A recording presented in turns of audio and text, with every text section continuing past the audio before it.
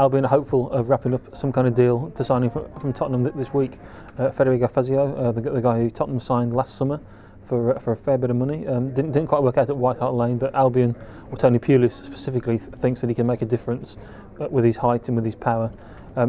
Things are all but agreed between the clubs in terms of a deal to bring him to the Hawthorns. So all that remains to be seen now is whether Albion can persuade the player himself to make the move, or whether he wants to stick around at White Hart Lane and try and give it another year to make it work. But we think it's going to be a busy couple of weeks for Albion in the transfer market.